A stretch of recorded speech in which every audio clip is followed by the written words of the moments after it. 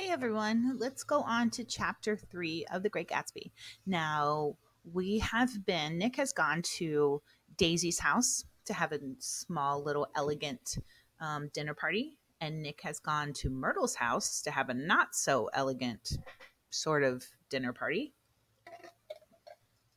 But now we're going to go to Gatsby's house, and Gatsby doesn't have a small, little, elegant dinner party either, but we are going to see everything that goes on here. So I'm going to kind of chop this up and I'm going to give you some notes as we go. So hopefully you're enjoying this book because this chapter is kind of funny, but you have to look for it. Are you ready? Okay, chapter 3. There was music from my neighbor's house through the summer nights. In his blue gardens, men and girls came and went like moths among the whispering and the champagne and the stars. At high tide in the afternoon, I watched his guests diving from the tower of his raft or taking the sun on the hot sand of his beach while his two motorboats slit the waters of the Sound, drawing aquaplanes over cataracts of foam. On weekends, his Rolls Royce became an omnibus bearing parties to and from the city between 9 in the morning and long past midnight, while his station wagon scampered like a brisk bug to meet all trains. And on Mondays, 8 servants, including an extra gardener, toiled all day with mops and scrubbing brushes and hammers and garden shears, repairing the ravages of the night before. Every Friday, 5 crates of oranges and lemons arrived from a fruiterer in New York. Every Monday, these same oranges and lemons left his back door in a pyramid of pulpless halves. There was a machine in the kitchen which could extract the juice of 200 oranges in half an hour, if a little button was pressed 200 times by a butler's thumb. At least once a fortnight, a corps of caterers came down with several hundred feet of canvas and enough colored lates to make a Christmas tree of Gatsby's enormous garden. On buffet tables, garnished with glistening hors d'oeuvre, spice-baked hams crowded against salads of harlequin designs and pastry pigs and turkeys bewitched to a dark gold. In the main hall, a bar with a real brass rail was set up, and stocked with gins and liquors, and with cordials so long forgotten that most of his female guests were too young to know one from another. Okay, now let's stop here for a minute. So we know Gatsby's putting on these elaborate parties. He's got people coming and staying the whole weekend. He lets people use his house. He lets people use his beach. He lets people do everything. He feeds them, puts out these enormous feasts. Now, what this means must remember it's the time of Prohibition. And during Prohibition, of course, nobody's allowed to drink. But and Prohibition, you guys probably know more than I do what year that was implemented, what year the amendment was passed. But it's 1922 now, and so a lot of people have not been drinking for so long. But he has all of these old liquors and cordials that are alcoholic drinks that a lot of these young girls that are coming, and I think Nick meant to put the emphasis on the young girls, that they didn't even know that these liquors existed. So this is a pretty elaborate party. Okay. By 7 o'clock, the orchestra has arrived. No thin 5-piece affair, but a whole pit full of oboes and trombones and saxophones and viols and cornets and piccolos and low and high drums. The last swimmers have come in from the beach now and are dressing upstairs. The cars from New York are parked 5 deep in the drive, and already the halls and salons and verandas are gaudy with primary colors and hair shorn in strange new ways, and shawls beyond the dreams of Castile. The bar is in full swing, and floating rounds of cocktails permeate the garden outside until the air is alive with chatter and laughter and casual innuendo and introductions forgotten on the spot, and enthusiastic meetings between women who never knew each other's names. You know how girls are when they see each other and they squeal and grab each other and hug each other? Those enthusiastic meetings is what he's talking about. The lights grow brighter as the earth lurches away from the sun, and now the orchestra is playing yellow cocktail music, and the opera of voices pitches a key higher. Laughter is easier minute by minute, spilled with prodigality, tipped out at a cheerful word. The groups change more swiftly, swell with new arrivals, dissolve and form in the same breath. Already there are wanderers, confident girls who weave here and there among the stouter and more stable, become for a sharp, joyous moment the center of a group, and then, excited with triumph, glide on through the sea change of faces and voices and color under the constantly changing light. Suddenly, one of these gypsies in trembling opal seizes a cocktail out of the air, dumps it down for courage, and moving her hands like Frisco, dances out alone on the canvas platform. A momentary hush. The orchestra leader varies his rhythm obligingly for her, and there is a burst of chatter as the erroneous news goes around that she is Gilda Gray's understudy from the Follies. The party has begun. So what that means is they think that this lady who, grabs the alcohol, drinks it down, and then goes out and dances all by herself, they think that she is the understudy or the next in line for this lady in a famous show called The Follies. But it's erroneous news. She's not really. I believe that on the first night I went to Gatsby's house, I was one of the few guests who had actually been invited. People were not invited, they went there. They got into automobiles which bore them out to Long Island, and somehow they ended up at Gatsby's door. Once there, they were introduced to somebody who knew Gatsby, and after that, they conducted themselves according to the rules of behavior associated with amusement parks. Sometimes they came and went without having met Gatsby at all, came for the party with a simplicity of heart that was its own ticket of admission. Now, think about yourself. If you go to somebody's house and you drop your drink on the floor, what do? You say, "Oh my gosh, I'm so sorry. Let me help you clean this up." And you're not just going to walk away. But these people, they conducted themselves according to the rules of behavior associated with amusement parks. They don't really care. They trash Gatsby's house and they walk away. I had actually been invited. A chauffeur in a uniform of robin's egg blue crossed my lawn early that Saturday morning with a surprisingly formal note from his employer. The honor would be entirely Gatsby's, it said, if I would attend his little party that night. He had seen me several times and had intended to call on me long before, but a peculiar combination of circumstances had prevented it. Signed J. Gatsby in a majestic hand. Just a little note about Nick.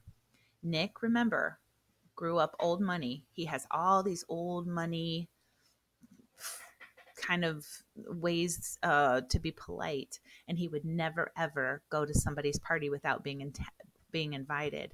So he waited. He's right next door to Gatsby. He sees all these great parties, but he won't go until he's actually been invited.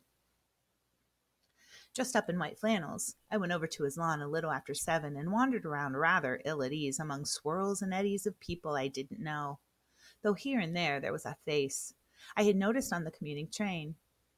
I was immediately struck by the number of young Englishmen dotted about, all well dressed, all looking a little hungry, and all talking in low, earnest voices to solid and prosperous Americans. I was sure that they were selling something, bonds or insurance or automobiles. They were at least agonizingly aware of the easy money in the vicinity and convinced that it was theirs for a few words in the right key. As soon as I arrived, I made an attempt to find my host, but the 2 or 3 people of whom I asked his whereabouts stared at me in such an amazed way and denied so vehemently any knowledge of his movements that I slunk off in the direction of the cocktail table, the only place in the garden where a single man could linger without looking purposeless and alone. I was on my way to get roaring drunk from sheer embarrassment when Jordan Baker came out of the house and stood at the head of the marble steps, leaning a little backward and looking with contemptuous interest down into the garden. Welcome or not, I found it necessary to attach myself to someone before I should begin to address cordial remarks to the passers-by. "Hello," I roared, advancing toward her. My voice seemed unnaturally loud across the garden. "I thought you might be here," she responded absently as I came up. "I remembered you lived next door to—" She held my hand impersonally, as a promise that she'd take care of me in a minute, and gave ear to 2 girls in twin yellow dresses who stopped at the foot of the steps. "Hello," they cried together. "Sorry you didn't win." That was for the golf tournament. She had lost in the finals the week before. "You don't know who we are," said one of the girls in yellow, "but we met you here about a month ago." You've dyed your hair since then, remarked Jordan, and I started. But the girls had moved casually on, and her remark was addressed to the premature moon, produced like the supper, no doubt, out of a caterer's basket. With Jordan's slender golden arm resting in mine, we descended the steps and sauntered about the garden. A trail of cocktails floated at us through the twilight, and we sat down at a table with the two girls in yellow and three men, each one introduced to us as Mr. Mumble. That's a joke. Get it? Because Nick doesn't understand their names, so they're Mr. Mumble. Get it? Um, do you come to these parties often? Inquired Jordan of the girl beside her. The last one was the one I met you at, answered the girl in an alert, confident voice. She turned to her companion. Wasn't it for you, Lucille? It was for Lucille, too. I like to come, Lucille said. I never care what I do, so I always have a good time. When I was here last, I tore my gown on a chair, and he asked me my name and address. Inside of a week, I got a package from Croyer's with a new evening gown in it. Did you keep it? Asked Jordan. Sure I did. I was going to wear it tonight, but it was too big in the bust and had to be altered. It was gas blue with lavender beads, $265. There's something funny about a fellow that'll do a thing like that, said the other girl eagerly. He doesn't want any trouble with anybody. Who doesn't? I inquired. Gatsby. Somebody told me. The two girls and Jordan leaned together confidentially. Somebody told me they thought he killed a man once. A thrill passed over all of us. The three Mr. Mumbles bent forward and listened eagerly. I don't think it's so much that, argued Lucille skeptically. It's more that he was a German spy during the war. One of the men nodded in confirmation. I heard that from a man who knew all about him. Grew up with him in Germany, he answered us positively. Oh, no, said the first girl. It couldn't be that, because he was in the American army during the war. As our credulity switched back to her, and she leaned forward with enthusiasm. You look at him sometimes when he thinks nobody's looking at him? I'll bet he killed a man. She narrowed her eyes and shivered. Lucille shivered. We all turned and looked around for Gatsby. It was testimony to the romantic speculation he inspired that there were whispers about him from those who found that little that it was necessary to whisper about in this world. Okay, let's go back here for a minute. First of all, Jordan tells the girl, oh, you dyed your hair since then. Now, there was a time when you never ask a lady whether she dyed her hair, because that was considered rude. It was considered something very personal and considered something that you just didn't talk about. Remember when Myrtle talked about her feet in chapter 2? Another thing that people in polite society back then just didn't talk about. There weren't any open-toed shoes, and people were really interested in staying civil as opposed to savage. And bare feet were something that they considered savage. And hair dye, you wanted to be natural. Like you didn't want people to think you were made up. And so you'd never say that out loud. And so when Nick says, I started, what that means is he got startled. Like the question shocks him. And then we have these guys. Now, the girl and Lucille. The last one was the one I met you at. Is that proper grammar? Now remember, somebody like Nick would speak very, very properly. But this girl, the last one was the one I met you at. Not proper grammar. So we can tell she hasn't been well educated. So she's probably either very new money or no money. And then we have Lucille. So she ripped her gown on a chair. Now again, if you were at a friend's house and you ripped your jeans on a chair, would you expect their mom to buy you a new pair of jeans? I mean, you did it. So you'd probably be like, no, please. But Gatsby is a nice guy. So he sends her a new dress. And Jordan's like, did you keep it? Because it's not very polite to do that. It's just, you shouldn't expect to do that. You're there at this person's party and you don't expect them to, because you have an accident, expect them to fix it.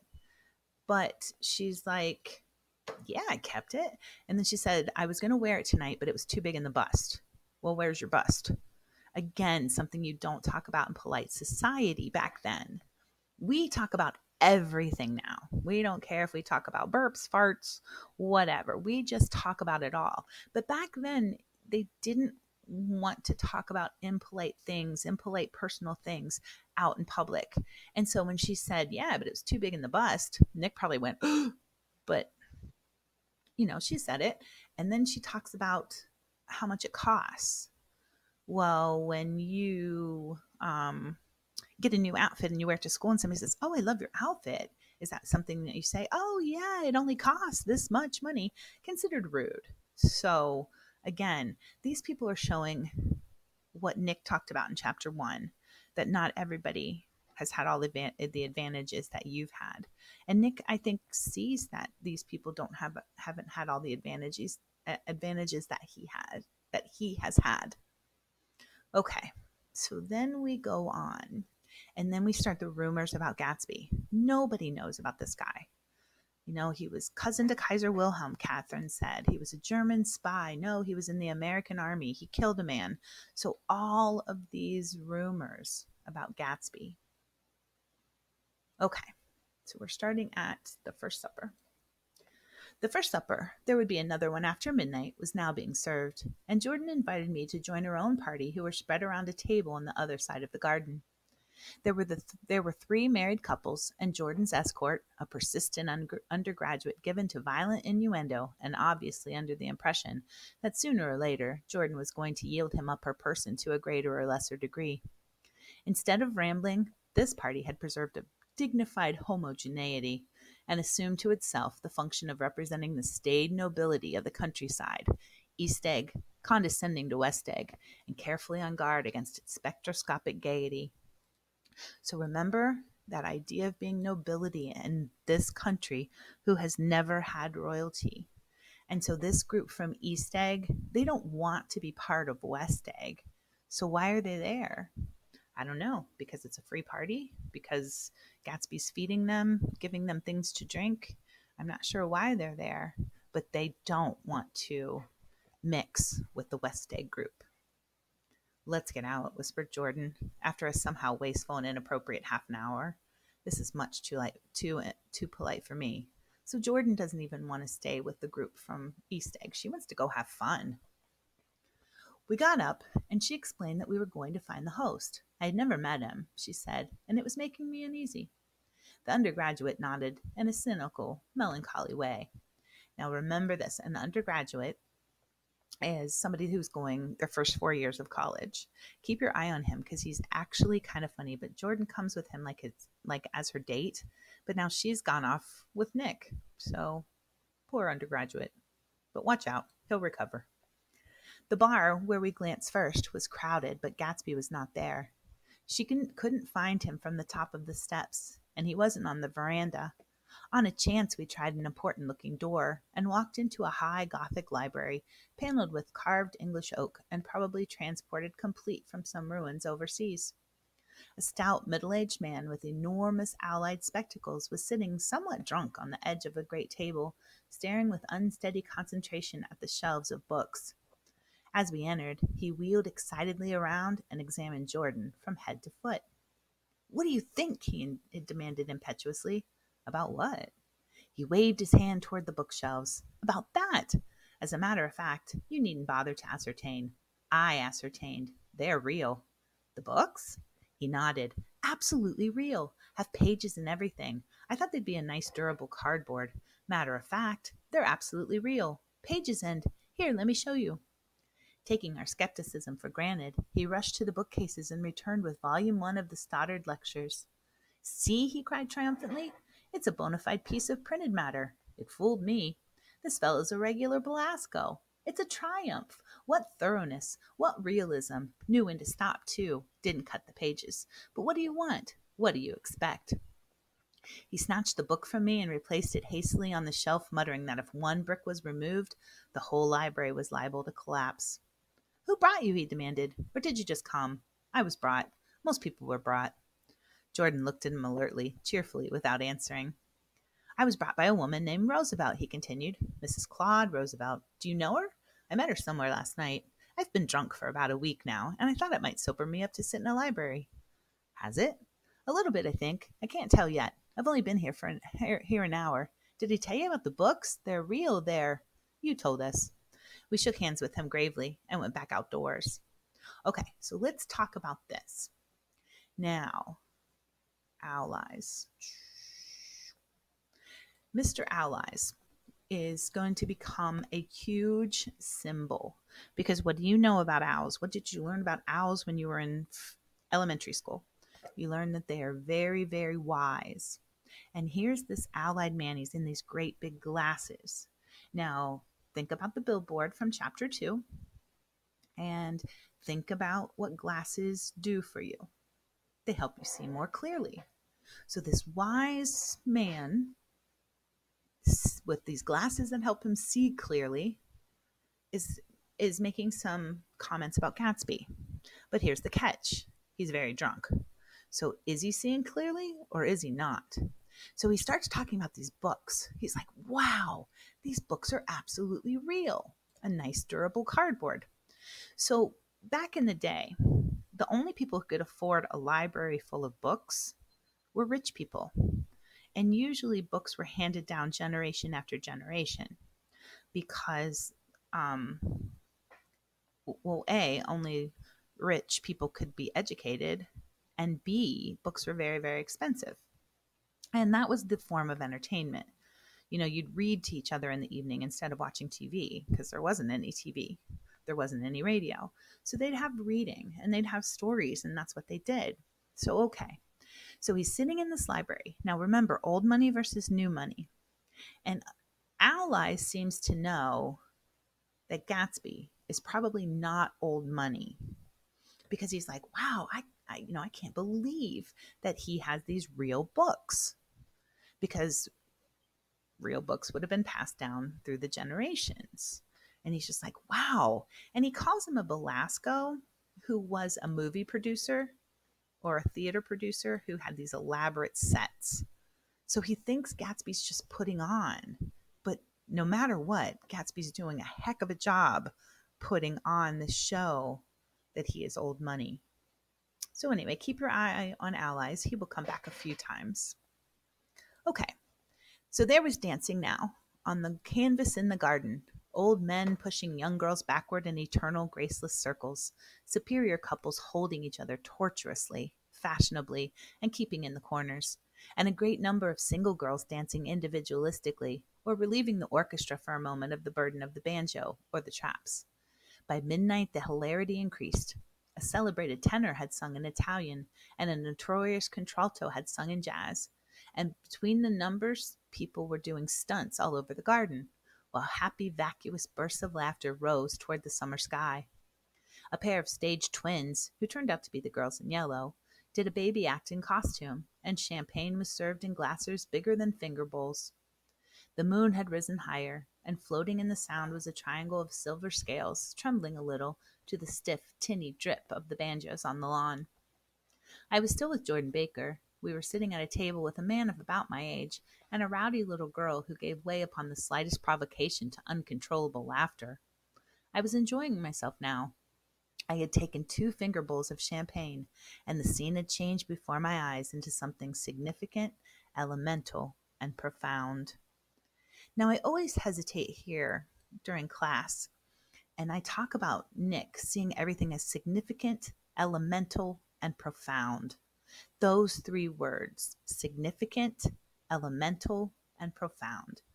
Nick is getting drunk, and he's looking around this party, and he's, this rowdy little girl who is obviously drunk because she just keeps laughing about anything. And Nick's looking around at all these people, and they're doing these stunts all over the garden, and they've got laughter in the summer and all of these things. And Nick's looking around saying, wow, this is awesome. Nick's looking around and saying, this is amazing. It's an amazing party. These people are nothing like what Nick has been around his whole life, because remember, Nick's old money. And he's looking around at all these people who are doing whatever they want to do to have fun. And that's not the kind of crowds Nick has ever been around. And he thinks this is something significant, elemental, and profound. Nick is amazed. At a lull in the entertainment, a man looked at me and smiled. Your face is familiar, he said politely. Weren't you in the 3rd Division during the war? Why, yes. I was in the 9th Machine Gun Battalion. I was in the 7th Infantry until June 1918. I knew I'd seen you somewhere before. We talked for a moment about some wet, gray little villages in France. Evidently, he lived in this vicinity, for he told me he had just bought a hydroplane and was going to try it out in the morning. Want to go with me, old sport? Just near the shore along the Sound. What time? Any time that suits you best. It was on the tip of my tongue to ask his name when Jordan looked around and smiled.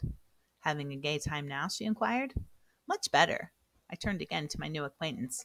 This is an unusual party for me. I haven't seen the host. I live over there.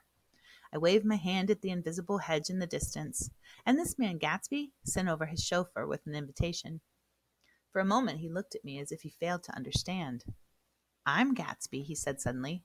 What? I exclaimed. Oh, I beg your pardon. I thought you knew, old sport. I'm afraid I'm not a very good host. He smiled understandingly, much more than understandingly. It was one of those rare smiles with a quality of eternal reassurance in it that you may come across 4 or 5 times in life. It faced, or seemed to face, the whole external world for an instant, and then concentrated on you, with an irresistible prejudice in your favor. It understood you just as so far as you wanted to be understood, believed in you as you would like to believe in yourself, and assured you that it had precisely the impression of you that at your best you hoped to convey. Precisely at that point, it vanished, and I was looking at an elegant young roughneck, a year or 2 over 30, whose elaborate formality of speech just missed being absurd. Sometime before he introduced himself, I'd got a strong impression that he was picking his words with care. Okay, let's take a look at this. Now, our first real impression of Gatsby, because we saw him in chapter 1 reaching out across the water toward that green light. But now we get Nick finally knows who he is, and Nick's focused on him. So he's got a rare smile with a quality of eternal reassurance in it. Okay, so that's good. So you know, and I know, when people smile at you, you know, you feel good. And Gatsby has one of those great smiles. He seems to really want to get to know people, and that's a good quality too. And then he says he was looking at an elegant young roughneck. Well, roughneck is like a fighter, like somebody who doesn't take any crap, like grew up tough. And so how can you be elegant and a young roughneck? So like it's kind of an oxymoron, and Nick doesn't really understand what's going on here. And then he has this elaborate formality of speech that just missed being absurd. So he's like trying to pick out $5 words and talk with these words, and it's almost too much. So not quite, but almost. And Nick says, I got the strong impression he was picking his words with care. So when we're in an era where people wanted to know where you came from, what your breeding was, who your family was, and Nick's going to be trying to figure out if Gatsby's old money or new money all the way through. Okay. Almost at the moment when Mr. Gatsby identified himself, a butler hurried toward him with the information that Chicago was calling him on the wire. He excused himself with a small bow that included each of us in turn. If you want anything, just ask for it, old sport, he urged me. Excuse me, I will rejoin you later.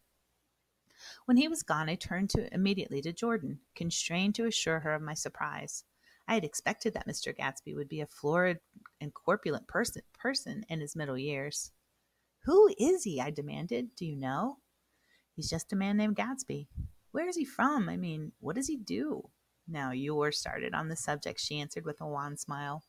Well, he told me once he was an Oxford man. A dim background started to take shape behind him, but at her next remark it faded away. However, I don't believe it. Why not? I don't know, she insisted. I just don't think he went there. Something in her tone reminded me of the other girls. I think he killed a man, and had the effect of stimulating my curiosity. I would have accepted without question the information that Gatsby sprang from the swamps of Louisiana or from the Lower East Side of New York. That was comprehensible.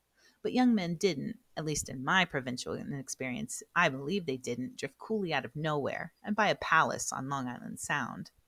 So this idea of him being an Oxford man, Oxford is a really exclusive college in England. And so he must have told Jordan that he went to Oxford College, and that'll come up again and again. It's not an easy place to get in, no matter how smart you are. Very exclusive. But so now Nick's trying to figure out, who is this guy? Where did he come from? So anyway, Nick just doesn't know. Anyhow, he gives large parties, said Jordan, changing the subject with an urban distaste for the concrete. And I like large parties. They're so intimate. At small parties, there isn't any privacy. There was a boom of a bass drum, and the voice of the orchestra leader rang out suddenly above the echolalia of the garden. Ladies and gentlemen, he cried, at the request of Mr. Gatsby, we are going to play for you Mr. Vladimir Tostoff's latest work, which attracted so much attention at Carnegie Hall last May. If you read the papers, you know there was a big sensation. He smiled with jovial condescension and added, some sensation, whereupon everybody laughed. The piece is known, he concluded lustfully, as Miss Vladimir Tostoff's Jazz History of the World. The nature of Mr. Tostoff's composition eluded me, because just as it began, my eyes fell on Gatsby, standing alone on the marble steps and looking from one group to another with approving eyes. His tan skin was drawn attractively tight on his face, and his short hair looked as though it were trimmed every day. I could see nothing sinister about him. I wondered if the fact that he was not drinking helped to set him off from his guests, for it seemed to me that he grew more correct as the fraternal hilarity increased. When the history of the world was over, girls were putting their heads on men's shoulders in a puppyish, convivial way. Girls were swooning backward playfully into men's arms, even into groups, knowing that someone would arrest their falls. But no one swooned backward on Gatsby, and no French bob touched Gatsby's shoulder, and no swinging quartets were formed with Gatsby's head for one link. I beg your pardon. Gatsby's butler was standing beside us. Miss Baker, he inquired. I beg your pardon, but Mr. Gatsby would like to speak to you alone. With me? She exclaimed in surprise. Yes, madam. She got up slowly, raising her eyebrows at me in astonishment, and followed the butler toward the house. I noticed that she wore her evening dress, all her dresses, like sports clothes. There was a jauntiness about her movements, as if she had first learned to walk upon golf courses on clean, crisp mornings. I was alone, and it was almost 2 a.m. For some time, confused and intriguing sounds had issued from a long, many-windowed room which overhung the terrace. Eluding Jordan's undergraduate, who was now engaged in an obstetrical conversation with 2 chorus girls, and who implored me to join him, I went inside. Okay, let's take a look at something. Right here, this paragraph. Almost 2 a.m. Have you ever heard a grandmother or somebody say nothing good happens after midnight? Okay, well, let's look closely at what's going on here. No, it's the 1920s. I didn't realize people acted this way. But what rooms are going to be overhead in a house? What rooms are usually upstairs? And what are these confused and intriguing sounds coming from those rooms? And then we have Jordan's undergraduate, Jordan's date. He was engaged now in an obstetrical conversation. Obstetrical? What does that mean? Because I'm not saying it. So he's in this obstetrical conversation with 2 chorus girls. They did that in the 1920s, and they're trying to get Nick. He's trying to get Nick to join him. Wow. Crazy. The large room was full of people. One of the girls in yellow was playing the piano, and beside her stood a tall, red-haired lady from a famous chorus, engaged in song. She had drunk a quantity of champagne, and during the course of her song she had decided ineptly that everything was very, very sad. She was not only singing, she was weeping too. Whenever there was a pause in the song, she filled it with gasping, broken sobs, and then took up the lyric again in a quavering soprano. The tears coursed down her cheeks, not freely, however, for when they came into contact with her heavily beaded eyelashes, they assumed an inky color and pursued the rest of their way in slow black rivulets. A humorous suggestion was made that she sing the notes on her face, whereupon she threw up her hands, sank into a chair, and went off into a deep, vinous sleep. She had a fight with a man who says he's her husband, explained a girl at my elbow. I looked around. Most of the remaining women were now having fights with men said to be their husbands. Even Jordan's party, the quartet from East Egg, were rent asunder by dissension. One of the men was talking with curious intensity to a young actress, and his wife, after attempting to laugh at the situation in a dignified and indifferent way, broke down entirely and resorted to flank attacks. At intervals, she appeared suddenly at his side like an angry diamond and hissed, "You promised!" into his ear. Promised what? So her husband's right there, flirting with some young girl, right in front of his wife. But it is after 2, and they've been partying for a while. The reluctance to go home was not confined to wayward men. The hall was at present occupied by 2 deplorably sober men and their highly indignant wives. The wives were sympathizing with each other in slightly raised voices. Whenever he sees I'm having a good time, he wants to go home. Never heard anything so selfish in my life. We're always the first ones to leave. So are we. Well, we're almost the last tonight, said one of the men sheepishly. The orchestra left half an hour ago. In spite of the wives' agreement that such malevolence was beyond credibility, the dispute ended in a short struggle, and both wives were lifted kicking into the night. As I waited for my hat in the hall, the door of the library opened, and Jordan Baker and Gatsby came out together. He was saying some last word to her, but the eagerness in his manner tightened abruptly into formality as several people approached him to say goodbye. Jordan's party were calling impatiently to her from the porch, but she lingered for a moment to shake hands. I've just heard the most amazing things, she whispered. How long were we in there? Why, about an hour. It was simply amazing, she repeated abstractedly. But I swore I wouldn't tell it, and here I am tantalizing you. She yawned gracefully in my face. Please come and see me. Phone book. Under the name of Mrs. Sigourney Howard, my aunt. She was hurrying off as she talked. Her brown hand waved a jaunty salute as she melted into her party at the door. Rather ashamed that on my first appearance I had stayed so late, I joined the last of Gatsby's guests who were clustered around him. I wanted to explain that I'd hunted for him early in the evening and to apologize for not having known him in the garden. Don't mention it, he enjoined me eagerly. Don't give it another thought, old sport. The familiar expression held no more familiarity than the hand which reassuringly brushed my shoulder. And don't forget, we're going up in the hydroplane tomorrow morning at 9:00. Then the butler behind his shoulder. Philadelphia wants you on the phone, sir. All right, in a minute. Tell them I'll be right there. Good night. Good night.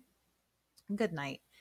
He smiled, and suddenly there seemed to be a pleasant significance in having been among the last to go, as if he had desired it all the time. Good night, old sport. Good night. But as I walked down the steps, I saw that the evening was not quite over. 50 feet from the door, a dozen headlights illuminated a bizarre and tumultuous scene. In the ditch beside the road, right side up but violently shorn of one wheel, rested a new coupe, which had left Gatsby's drive not 2 minutes before.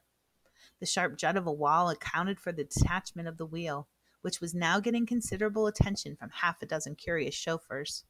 However, as they had left their cars blocking the road, a harsh, discordant din from those in the rear had been audible for some time and added to the already violent confusion of the scene.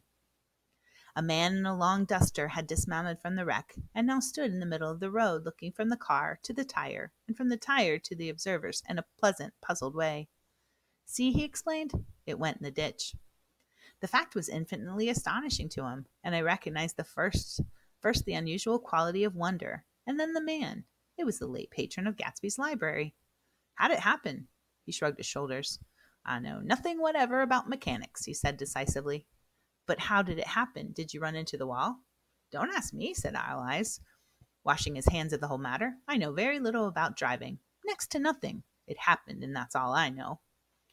Well, if you're a poor driver, you oughtn't to try driving at night. But I wasn't even trying, he explained indignantly. I wasn't even trying. An odd hush fell upon the bystanders. Do you want to commit suicide? You're lucky it was just a wheel, a bad driver, and not even trying. You don't understand, explained the criminal. I wasn't driving. There's another man in the car. The shock that followed this declaration found a voice in his disdain. Ah! But as the door of the coupe swung slowly open, the crowd, It was now a crowd, stepped back involuntarily, and when the door had opened, there was a ghostly pause. Then, very gradually, part by part, a pale, dangling individual stepped out of the wreck, pawing tentatively at the ground with a large, uncertain dancing shoe. Blinded by the glare of the headlights and confused by the incessant groaning of the horns, the apparition stood swaying for a moment before he perceived the man in the duster. "What's the matter?" he inquired calmly. "Did we run out of gas?" "Look!" Half a dozen fingers pointed at the amputated wheel. He stared at it for a moment and then looked upward as though he suspected that it had dropped from the sky.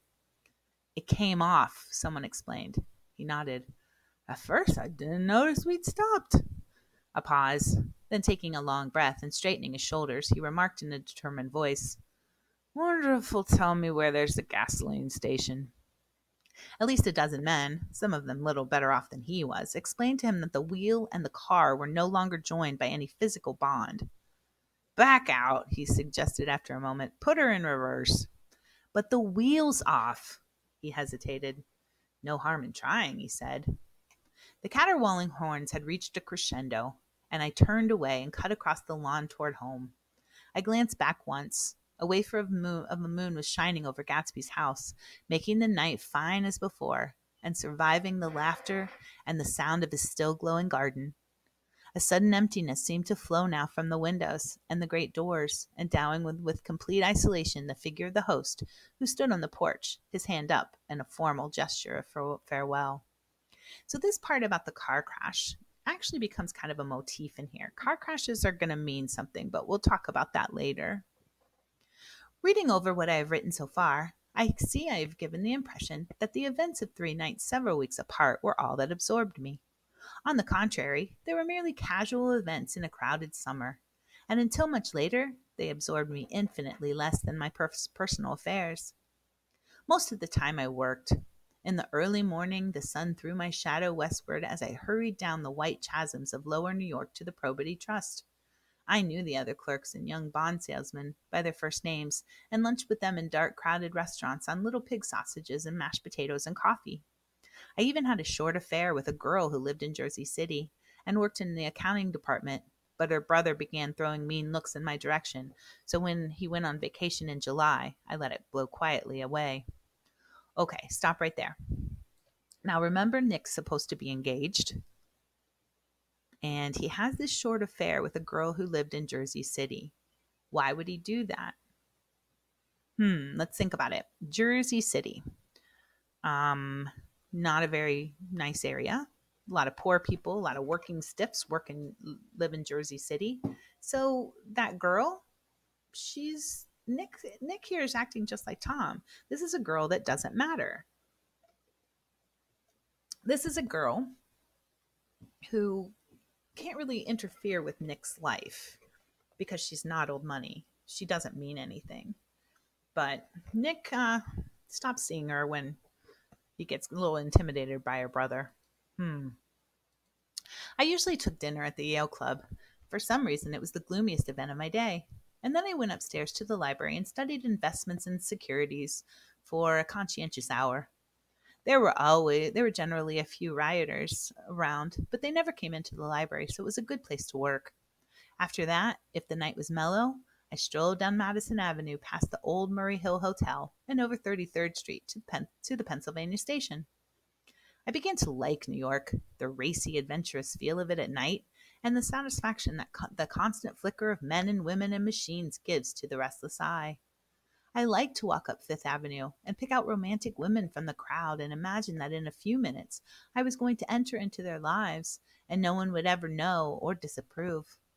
Sometimes in my mind, I followed them to their apartments on the corners of hidden streets, and they turned and smiled back at me before they faded through a door into warm darkness. At the enchanted metropolitan twilight, I felt a haunting loneliness sometimes, and felt it in others.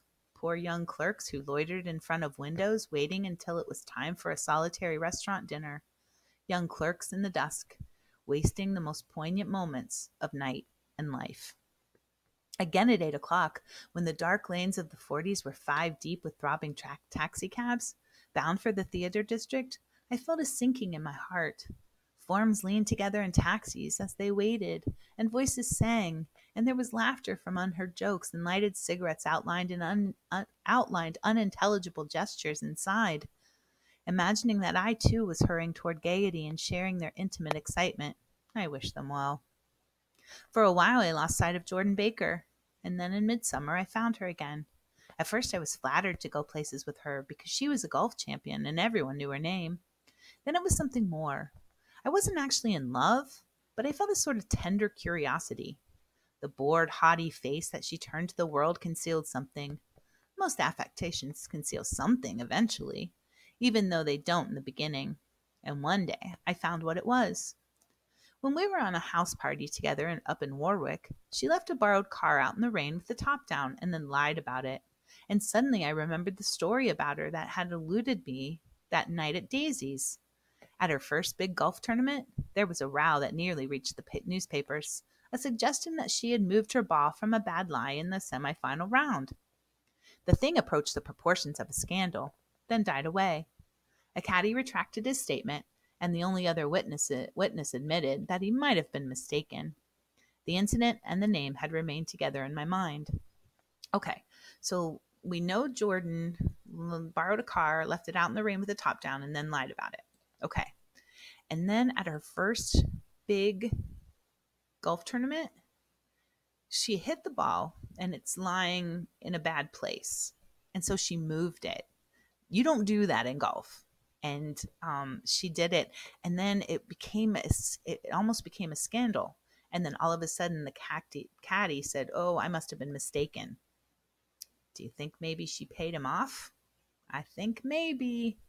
So Jordan is a liar. Jordan Baker instinctively avoided clever, shrewd men. And now I saw that this was because she felt safer on a plane where any divergence from a code would be thought impossible. She was incurably dishonest. She wasn't able to endure being at a disadvantage, and given this unwillingness, I suppose she had begun dealing in subterfuges when she was very young in order to keep that cool, insolent smile turned to the world and yet satisfy the demands of her hard, jaunty body. It made no difference to me. Dishonesty in a woman is a thing you never blame deeply. Let me read that again. Dishonesty in a woman is never a thing you blame. Let me try it again. Dishonesty in a woman is a thing you never blame deeply. Oh, thanks, Nick. And I was casually sorry. And then I forgot. It was on that same house party that we had a curious conversation about driving a car. It started because she passed so close to some workmen that her fender flicked a button on one man's coat. "You're a rotten driver," I protested. "Either you ought to be more careful or you oughtn't to drive at all." "I am careful." "No, you're not." "Well, other people are," she said lightly. "What's that got to do with it?" "They'll keep out of my way," she insisted. "It takes two to make an accident." "Suppose you met somebody just as careless as yourself." "I hope I never will," she answered. "I hate careless people. That's why I like you." Her gray, sun-strained eyes stared straight ahead, but she had deliberately shifted our relations, and for a moment I thought I loved her. But I am slow thinking and full of interior rules that act as brakes on my desires, and I knew that first I had to get myself definitely out of a tangle back home. I'd been writing letters once a week and signing them "Love, Nick," and all I could think of was how, when that certain girl played tennis, a faint mustache of perspiration appeared on her upper lip. Nevertheless, there was a vague understanding that had to be tactfully broken off before I was free. Everyone suspects himself of at least one of the cardinal virtues, and this is mine. I am one of the few honest people that I have ever known. Okay, so you're telling me, Nick, you're telling me that you could have an affair with a girl from Jersey City, but you can't date Jordan because you have a girl back home that you're writing letters to. So he's still seeing the girl back home, well, seeing, loosely, because he's writing her letters and signing them "Love, Nick," but he can't date Jordan. Why not? Well, because Jordan is old money and Jordan matters. The girl from Jersey City just didn't matter. Didn't matter to Nick, didn't matter to his crowd. But Jordan matters, and he can't hurt her that way. And he can't hurt this girl back home who is probably old money also. So even though Nick says, I'm one of the few honest people that I have ever known, sure he is. He's honest to people of old money. So that was chapter 3. I hope you liked it. Um, I think I think the book gets pretty good about this part.